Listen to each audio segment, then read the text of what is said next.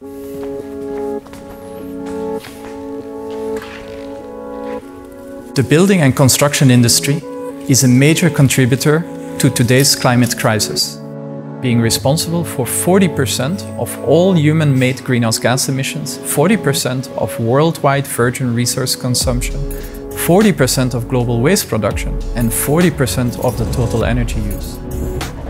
At the same time, the world's population is expected to increase by 2.1 billion people by 2050. In order to provide adequate infrastructure and housing for this future generation, we will have to construct the equivalent of one New York City every month for the next 40 years. The challenge of transforming the construction industry into a more sustainable one is therefore huge. In HiLo, the Block Research Group shows two innovations in digital concrete construction that set new benchmarks for lowering embodied emissions, reducing construction waste, and minimizing resource consumption. HiLo's roof is a doubly curved concrete sandwich structure with two thin layers of reinforced concrete of only 5 and 3 centimeters thick. Spaced 10 centimeters apart, the two layers are connected by 3 centimeters thick compressive stiffening ribs and vertical tension rods. With this lightweight two-layered structure, the roof derives its strength primarily through its highly curved geometry, rather than from the material with which it was built.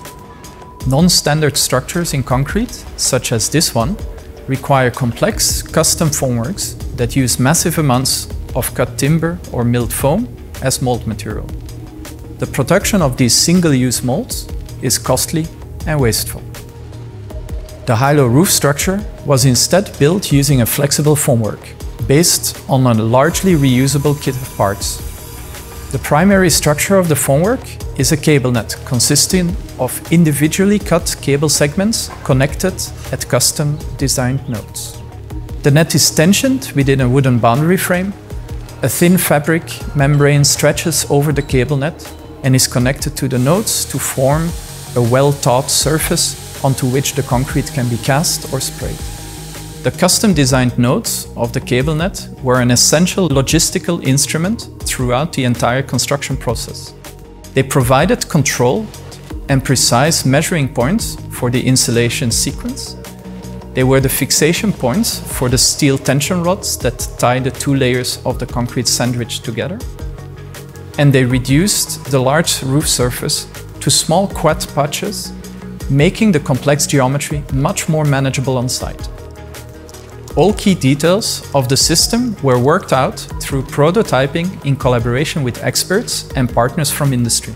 The principles of the developed solutions were then translated and integrated into a flexible design-to-fabrication workflow implemented in Compass. Compass is an open-source computational framework for research and collaboration in the AEC sector.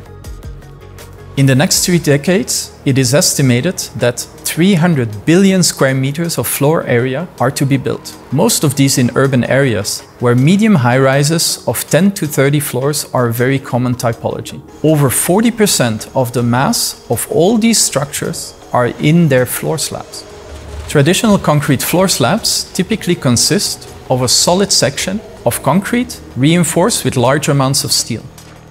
In contrast, the HiLo floors use a thin, doubly curved funicular shell with vertical stiffeners to transfer loads to the supports through compression only. The resulting forces are accumulated in the corners, where they are cancelled by post-tension ties.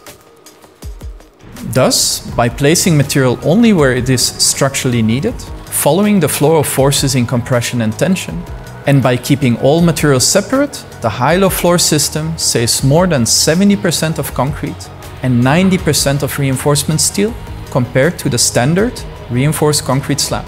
But it also allows for very easy recycling at the end of its life. If HiLo's roof is its neon billboard representing a radical rethinking of the design-to-construction process, then the floor system represents solutions that are immediately usable in today's practice. The floor provides a sustainable alternative to the typical reinforced concrete floor slab, thus addressing the twin challenges of reducing embodied emissions and lowering the required resources.